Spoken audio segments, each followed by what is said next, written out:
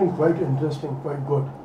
There have been a couple of cases which have come to me after this award show, which have really driven me crazy.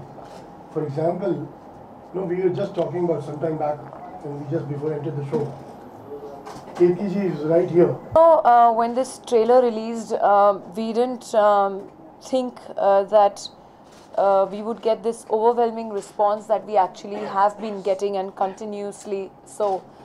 A lot of people on social media have actually sent me links back where they are reacting to the trailer, where they are playing the trailer, and then there are, for example, a panel of 4 or 5 boys or 3 boys and 2 girls, all of them sitting and watching the trailer and actually reacting to the trailer while it's being screened.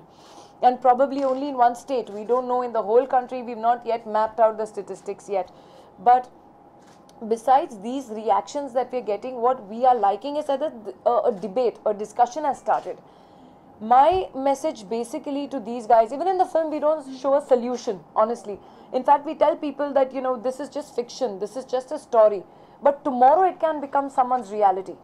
And nobody under any circumstances should be pushed to such a level that they take law into their own hands. But this film does show the frustration of the common man and what they go through knocking doors looking for justice. So when that psychologically sits in, statistics have said that these guys grow up into becoming the most hardened criminals. So as mothers as well, we have that moral responsibility to teach our sons, or probably younger brothers, or the men in our house, that the girl next to you, the woman next to you, or the weaker person next to you, try and protect, be concerned, and give that respect. That's when we have to start doing it ourselves instead of constantly blaming everybody and everything around us.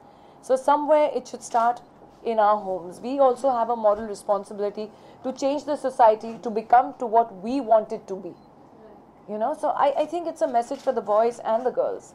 There's a psychiatric problem with the child or with the person. Definitely counseling is advised, but on a general level, I think the first thing that comes about with anyone's behavioral pattern is the upbringing that the child is getting at home. I've got this since January. It's that Sabse Bada Kalakar, which is now starting tomorrow on Sony on 8th April. Shooting for that, then promoting that.